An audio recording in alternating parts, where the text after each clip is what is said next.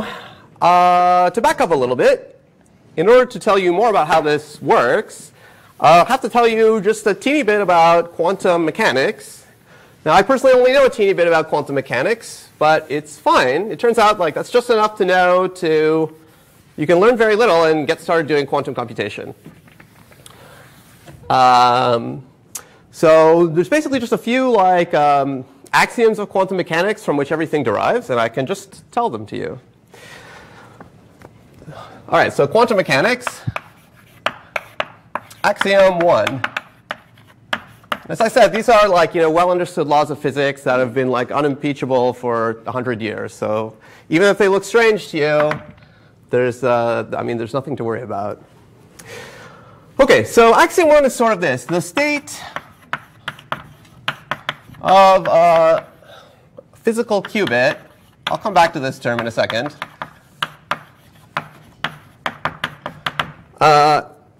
Is a unit vector in 2 dimensions.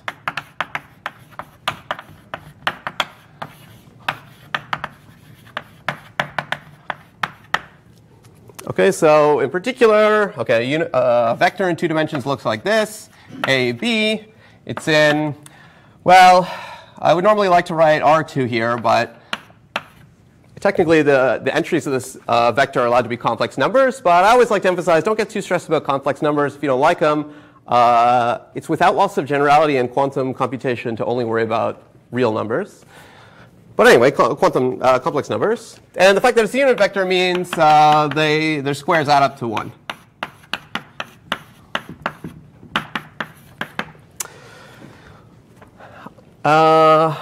Again, I'll come back to this in just a second, but let me continue a little bit.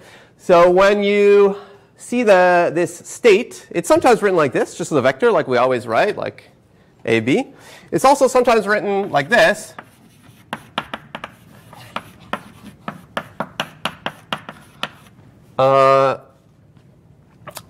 A times this thing, 0 written in weird asymmetric brackets. This is called a ket, plus B times this weird thing, 1 written in asymmetric brackets. But I'm just here to tell you that this literally is shorthand for this vector, 1, 0. And this literally is shorthand for this vector, 0, 1. Okay, so physicists invented this notation called Dirac notation. It's really actually, when you get to know it, it's really awesome. It's very lovable. But at first, it's annoying to you. But don't worry about it. It's not going to be a big deal in this class. But as you can see, under this terminology or notation, I mean, this is, of course, equal to this. Okay? And these A and B here are called amplitudes.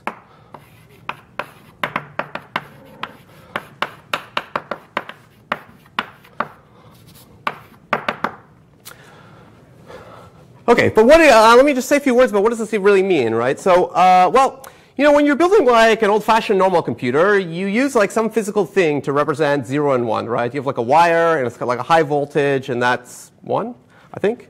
And the low voltage is 0. Okay, and I don't know what high and low mean, but you have like some physical object that can essentially have 2 basic states. And you're like, great, I have a physical object with 2 basic states. I'm going to call 1 0 or false and 1 true or 1. And same story in quantum, like there are different kinds of like, subatomic particles that have sort of 2 different basic states. Like for example, if you have a photon, like one basic state is it's like horizontally polarized, and that means it can go through one of the lenses in the movie 3D glasses. And the other basic state is vertically polarized, and that means it can go through the other lens in the movie glasses. Or if you have like an atom with 1 electron, like one basic state is like the atom or the electron's like near the nucleus, and the other basic state is like it's in like some farther radius. I don't really know a lot about physics, but this is what they tell me. And so, whenever you have such a physical object that has like 2 basic states, then you can be like, great, this is my qubit. I'm going to call one of the states 0 and one of the states 1. But like the principle or axiom of quantum mechanics is like whenever you have this physical object with 2 like perfectly distinguishable basic states, the actual state it can be is any linear combination of those 2 basic states. Okay, so if you can have a quantum particle in two different states, then it can also be in a linear combination of those states. That's sort of the axiom. And right, so you call those two basic states 0 and 1. And then the actual state of your qubit is represented by a dimension 2 vector. Okay, and this is like some normalization property. Okay, so just in the same way as like the state of like a hockey puck that can slide down like a long track is represented by like one real number. All right, the state of a photon's polarization is represented by some 2D vector. Okay, actually, although it's traditional to write these amplitudes as like A and B or like alpha 0 and alpha 1, for the purposes of today and in light of what we've done previously, I'm going to write them as f of 0 and f of 1. I'm going to call the amplitudes like this. Okay, but these are just two complex numbers. So like one qubit state will look like this, just a vector f of 0, f of 1. These are two complex numbers whose squares add up to 1.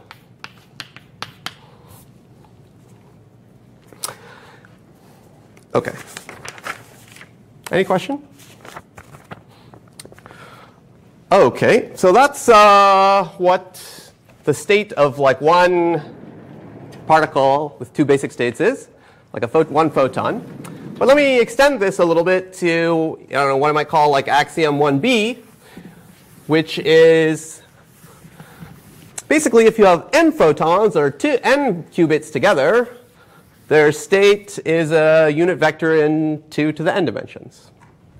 So more generally,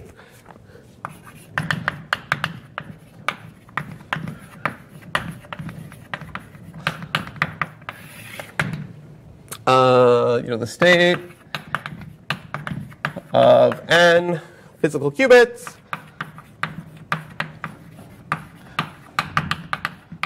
is a vector, a unit vector, in 2 to the n dimensions.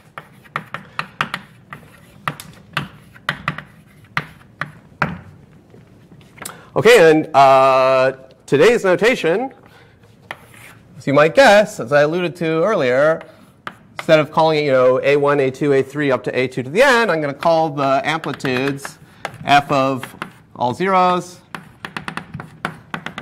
through f of all ones.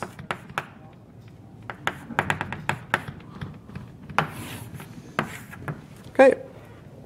This is a complex vector of length 2 to the n, and the normalization condition, the unit condition, is that the sum of all these numbers squared is 1.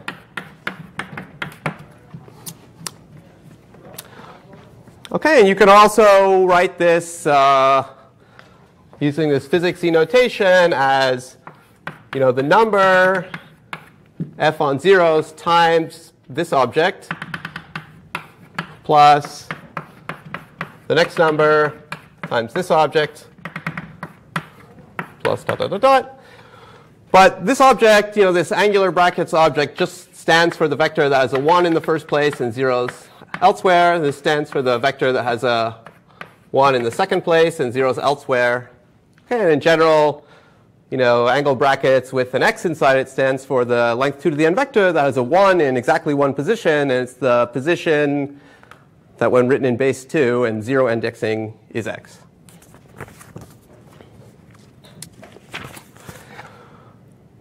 Okay, and one thing from like a practical point of view or from an engineering point of view, when you're talking about building quantum computers to manipulate, n qubits according to your will, one thing you generally assume from like a computational engineering point of view is that when you get your n photons together or your n qubits together, you can initialize them to a sort of starting state, which is just the simplest state, like 1 followed by all zeros. Okay, so we assume that you can initialize them to this state, 1, 0, 0, which is also known as this, which I guess is also known by the function f, which maps x to the nor of x in this notation. It outputs 1 if they're all 0, and it outputs 0 otherwise.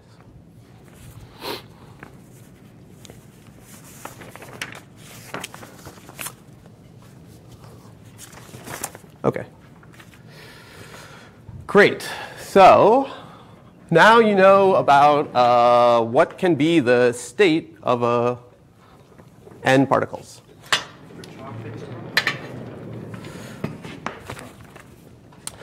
OK, so just like in normal computing, you don't just get your n bits and your n wires into some state of zeros and ones and leave them there. You put them through like a circuit and manipulate them. So now we need to know, like, what are the rules in quantum mechanics for how states can change? OK, so this is axiom 2 of quantum mechanics. And it says that, like, a physical change to a qubits,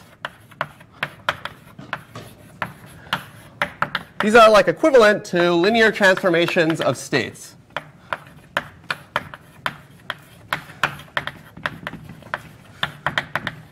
So it's the linear algebra concept. In particular, some physical apparatus changes the state of particles that go into it. It will change them according to a linear transformation. And actually, conversely, for any linear transformation on 2 to the n dimensional vectors, there in principle exists a physical, contraption that will effect that transformation. So, a physical system, it's going to be like a quantum circuit. Its action on n qubits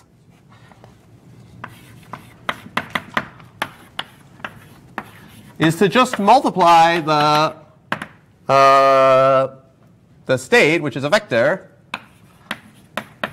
by a capital n dimensional vector. Sorry, n by n matrix.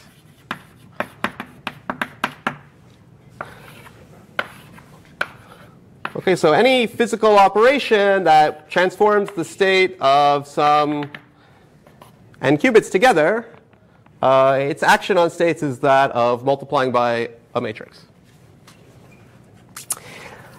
But one thing you can further deduce from kind of axiom 1 is it cannot just be any old matrix.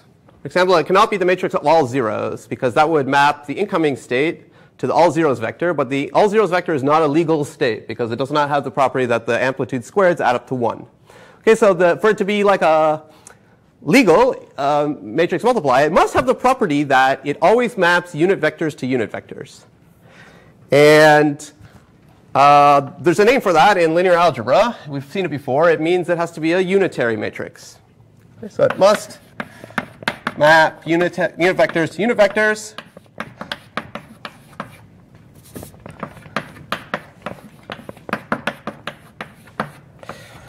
Or in other words, it must preserve the length of vectors.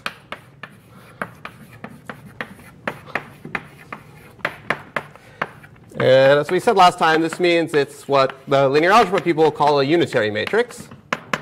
But basically, in your head, just think of this as a matrix which is like a rotation or a reflection. Okay, these are like the objects in space, or the transformations of space. I'm imagining real space in my head, which preserve the length of vectors. Yep. We had complex numbers. When we talk about physical changes, what has to be real?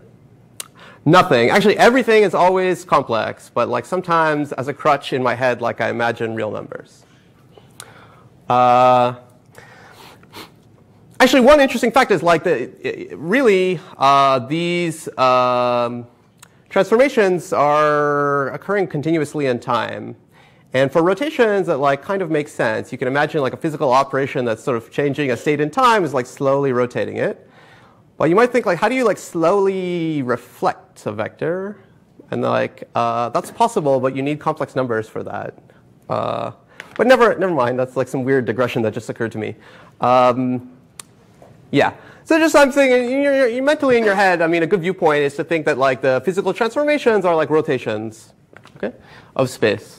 Okay, and so like in principle, you can, for any like rotation matrix or unitary matrix, you can build like a physical apparatus whose effects on particles, like when you fire the particles into this apparatus of mirrors and lasers and whatnot, is to rotate the state vector, this capital n-dimensional state vector, in the way you desired.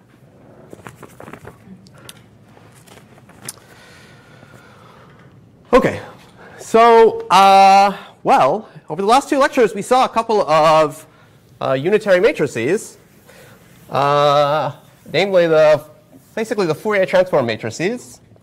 You always had to divide by 1 over root capital N, if you recall. But so, for example, here's a little 2 by 2 example. This matrix, 1 over root 2 times plus 1, plus 1, plus 1, minus 1. This happened, by the way, if you recall, to be both H2 and DFT2. But anyway, this happens to be a unitary matrix. And if you think about it acting on two-dimensional real vectors, it's the rotate by 40 degrees matrix, 45 degrees counterclockwise matrix, although it operates more generally on complex vectors. Okay, and it transforms a particle whose state is AB to, well, whatever, A over root 2 plus B over root 2, A over root 2 minus B over root 2. Okay, so what I'm trying to say is, like, if you're representing your photons or your qubits by like photons, polarization state, you can build like a little device that like takes in a photon and like applies this to its state. Another example is this matrix. This is also a 2 by 2 matrix, which means it's suitable for 1 qubit. And it's 0, 1, 1, 0. That's a unitary matrix. In fact, you can easily see that it preserves lengths, because if you apply it to a qubit in state AB, you get out BA. Okay, so that does not change the sum of the squares of the entries. And in particular, if you apply this to the vector called ket 0, which remember is 1, 0, and maybe this means like horizontally polarized if you're using photons, then you get out 0, 1, which is what we called 1, and vice versa. So this is actually like a quantum NOT gate. But it operates not just on these two vectors, but it actually operates on any state by switching the two amplitudes. And as I said, as we saw in previous lectures, more generally, for example, this matrix, the capital N by capital N Hadamard matrix, which looks like some sort of generalization of this 2 by 2 matrix, when capital N is 2 to the little n, is a unitary matrix, which means that in principle there's a physical apparatus that will affect multiplication by this matrix on the states of qubits. So I said in principle, but we have to talk a little bit about in practice. So, well, on that subject, there's like a simple analogy with classical computing. So like in classical computing or electrical engineering, what's the story? You get together, like you want to operate on n bits, so you get together n physical objects, usually called like wires. And you say, okay, they're going to have voltages, which are either high and low, and I'm just going to call that 0 and 1. So like each wire represents some voltage. And then you want to like compute with them, right? So you put them into like some like breadboard or something, some physical apparatus that like manipulates them and does some physical transformation to them. Okay, and these wires maybe come out. And so in principle, for this C, you could actually build anything, I guess, that would take that would implement any mapping between n-bit strings and n-bit strings. I mean, we could ask ourselves, does there exist like a physical C implementing any like Boolean function mapping n-bit strings to n-bit strings? And we actually talked about this before. The answer is yes, right? I mean, any Boolean function can be computed by a logical Boolean circuit, which can be, in principle, implemented by a physical Boolean circuit. But that doesn't just mean quantum or classical computation is trivial, because what we normally do is say, like, yeah, but you have to like build your circuit out of little like 1 or 2 bit gates, and like what you should do is count the complexity of your circuit against yourself. Like you should charge yourself for how many gates you used. That's like the fair way to measure computational complexity. Okay, so it's true, yes, but you charge yourself for like the number of 1 and 2 bit or 1 and 2 and 3 bit gates used.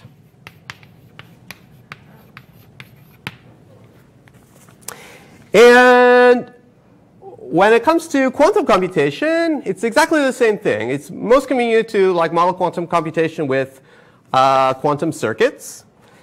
And I similarly said, okay, in principle, for any capital N by capital N matrix that's unitary, it can be physically implemented. But what you really do is, you try to physically implement it by having little like 1 qubit or 2 qubit gates that you string together.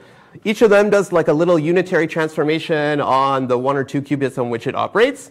And together, collectively, the whole of them like implements like one big unitary transformation. But you charge yourself for like how many little gates you used. Okay, so again, you imagine that the physical circuits are built from like 1 and 2 qubit gates.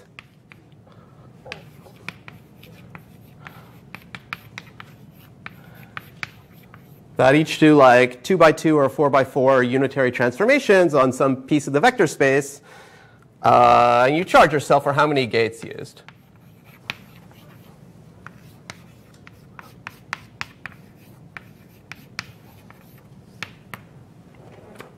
Okay, and just like with classical computation, it doesn't really matter like which like gates you allow for yourself. Like in classical computation, if you just say, oh, you can use any like 2-bit gates, then it's not a big deal from a computational complexity perspective. It just changes the number of gates needed by a constant factor. Same is true for quantum. You can just assume that like any like little 1 qubit 2 by 2 rotation matrix or 2 qubit 4 by 4 rotation matrix is allowed.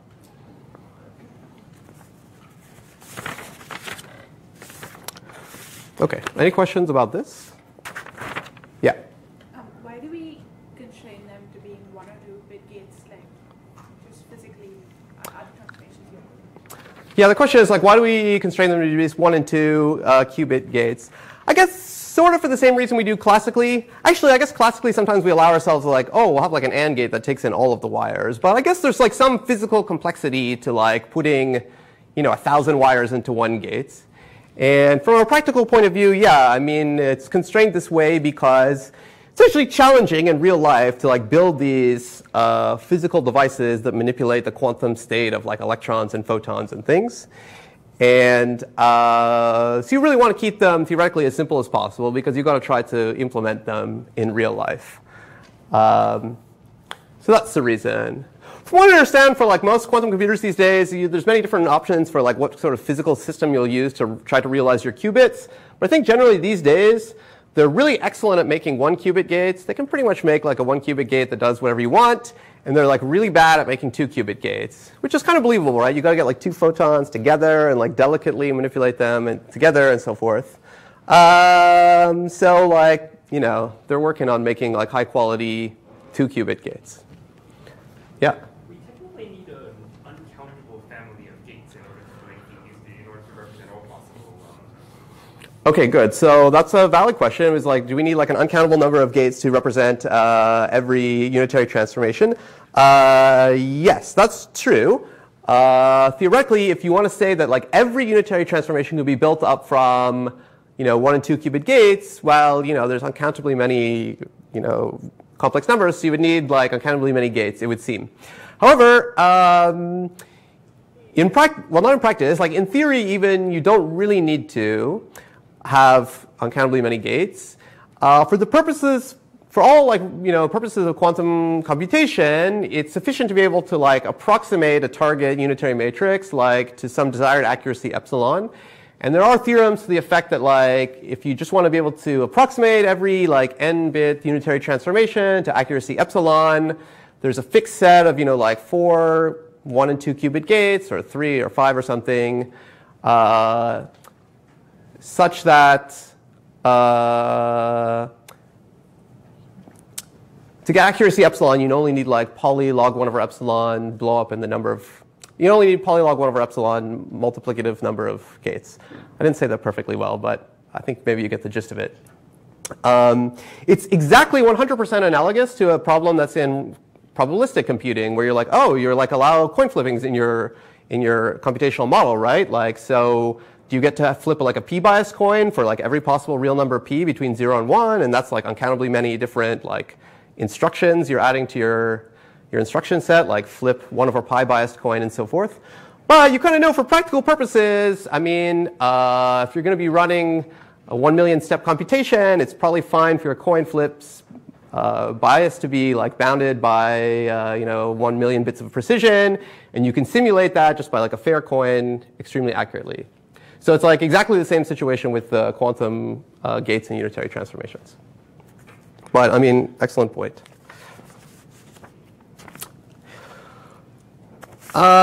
Great. So now, if we had 10 more lectures about quantum computation, I would just get into this as well, and what are the gates that are allowed, and how do you put them together, and what kind of things can you build. But I'm just going to cut that story a little bit short and say one thing is sort of as a little bit of a life rule. This is more of a guideline, but if you ever have capital N by a capital N unitary matrix that's kind of simple and explicit, or you have a nice formula for it, then probably or possibly you can efficiently build it with a poly little n number of quantum gates. Okay, this is a life suggestion. And anyway, as I alluded to before, some of the main big unitary transformations we want to do are the Fourier transforms. And I will just tell you, those can be done by very efficiently with only a small, as a function of little n, number of quantum gates. So these will just be facts that I shall tell you.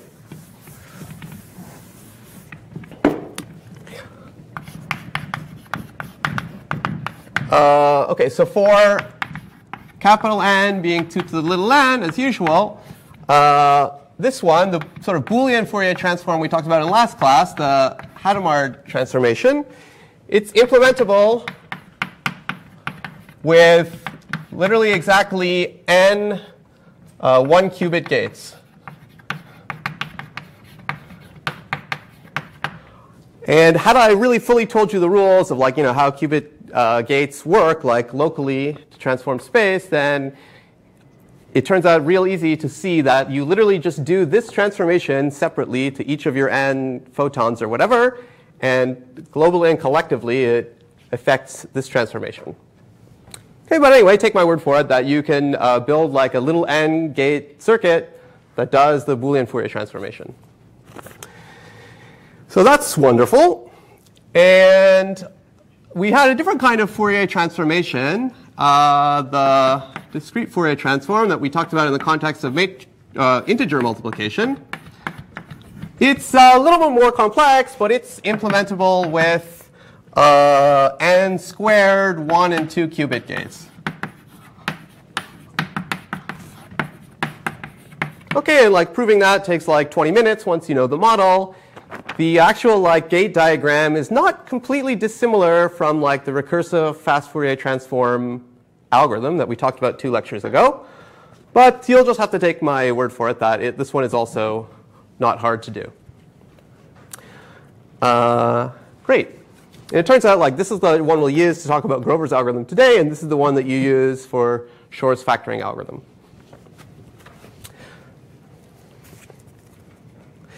Now, there's one more kind of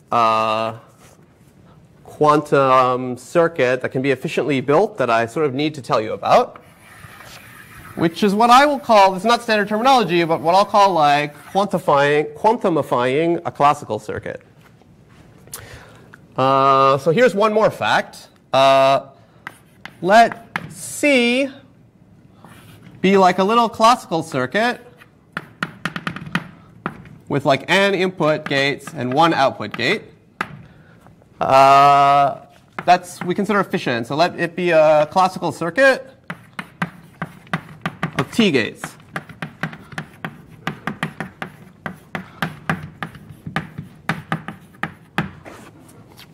Okay, then I'll just tell you it's easy to like look at the circuit diagram for this and write down a circuit diagram for a quantum circuit which does some quantumification. So it's easy to construct a quantum circuit, which I'll call QC, of order T gates, order T little quantum gates,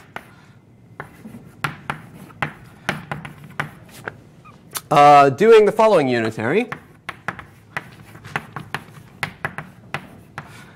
This will be a very simple kind of unitary transformation. Actually, I'll draw it way over here. It's a unitary whose matrix is a diagonal matrix.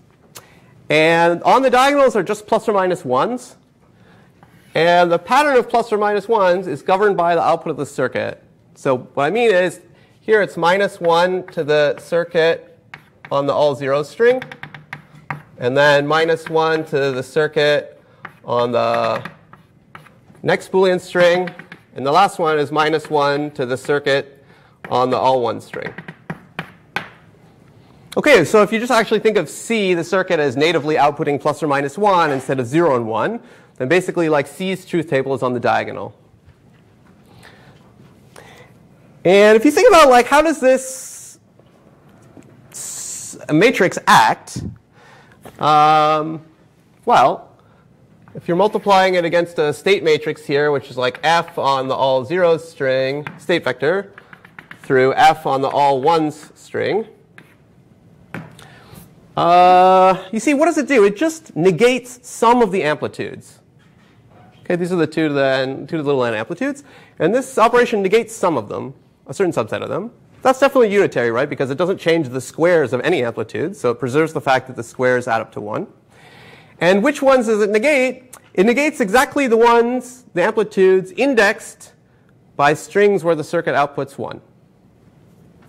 Right? So the key thing it does is it negates the amplitudes f of x for those x where the circuit outputs 1. OK, so you can basically have like officially build a quantum circuit that negates your favorite set of amplitudes as long as those set of amplitudes are like describable by an efficient classical algorithm.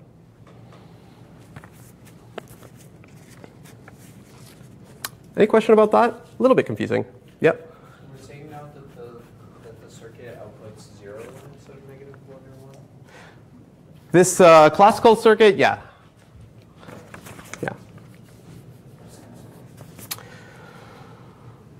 OK, so now I've told you, like, OK, I said, you know, we, in this quantum complexity model, you imagine these quantum transformations are built up from little 1 and 2 qubit quantum transformations. And I've just sort of told you that, like, here are 3 things that you can do efficiently, like the 2 kinds of Fourier transforms we've seen, and also this, like, quantumification of C.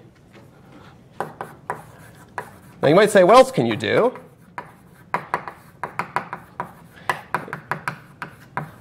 And actually, I'm here to tell you that without loss of generality, this is all you need to know. So it's actually a theorem maybe first proved by like Bremner in his thesis, maybe kind of a bit folkloric, that like if all you knew were that you could do these things, then these are enough to let you do everything that you can do with any efficient quantum computer. Yep. Sorry, what was the complexity for classical? Oh, it's a constant factor blow-up. So if C has T gates, then the quantum version of it has order T gates.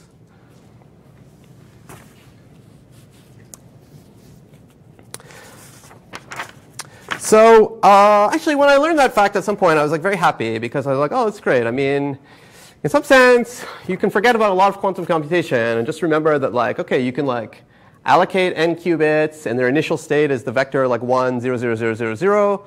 And then you can do these three things to them. And then you can do the one more thing, which I'll now tell you about. So yeah, what is this one more thing? I've told you about sort of how you compute. The question now is that, like, well, how do you get your answer? And the sad thing is, like, once you've built your quantum contraption that manipulates states in some clever way, you cannot just say, like, OK, great, qubits. Now, please tell me your state. This is definitely impossible because, as I mentioned, maybe you have 100 qubits, 100 photons together. That's nothing special. But their state is a vector of length 2 to the 100, which is more than the number of particles in the universe. So there's no physical way you could just get their whole state vector. But rather, what happens if you want to know something about the state is the subject of axiom 3 of quantum mechanics, which is that when you measure n qubits, I'll come back to this briefly, what this means.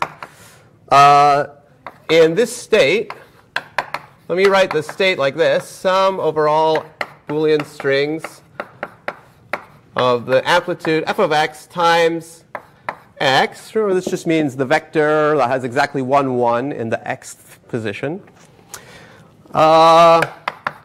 You receive a classical string. I mean, just a regular old binary string. X with probability f of x squared. Whoa. And then the state, I'll put this in quotes too, collapses.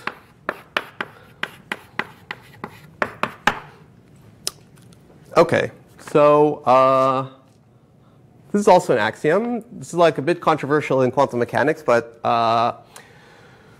basically, in practice, you can build measuring devices which like take in quantum particles, and they have like a regular old readout on them, like a meter or like a LED readout, and this measuring device reports classical information to you.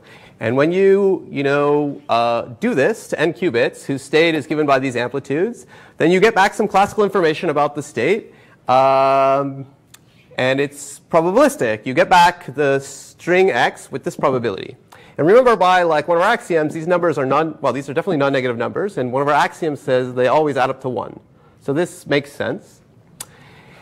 And this business basically just means that after you do the measurement, the state changes to like a vector that is mostly zeros and just has a 1 in the x position, where x is the thing that you read. And basically, this means you may as well throw the n photons in the garbage at this point, because their state has basically been reset to some state that you know. So you can reuse them in your computation physically if you want, but like you can't remember anything about this cool state that they used to be in. Okay, so basically you have like one shot to like learn something about the amplitudes by measuring them. Yeah. So you can't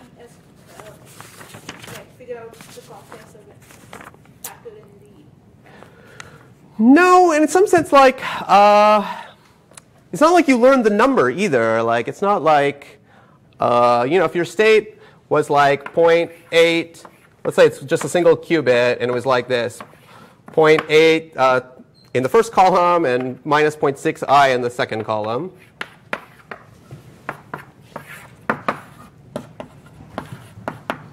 Okay, if you have like one qubit like this and you like fire it into like a little like polarization measurer that has like an LED readout on the side that says either horizontal or vertical, then with probability 64%, it'll read out horizontal, and then this new state will be like all amplitude on horizontal. And with 36%, it'll read out like vertical. and it'll go into this all vertical state. And it's true that, for example, if you were to multiply this by -1, or if you were to multiply it by I, or in fact any complex number of magnitude 1, then that exact same set of words I just said would be equally true.